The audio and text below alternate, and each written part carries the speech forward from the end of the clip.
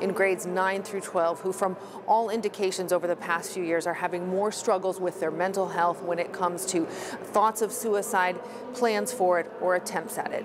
That's the word from the Indiana Youth Institute today as they presented their Indiana Kids Count data book that looks at several issues that play into children's well-being. When it comes to mental health, particularly when it comes to thoughts of suicide, a plan for it, or an attempt, the numbers have gone up close to 8% since 2015. More than 1 in 4 of our kids in our state have considered taking their own lives. We need to pay attention to the fact that our kids are asking us to help them.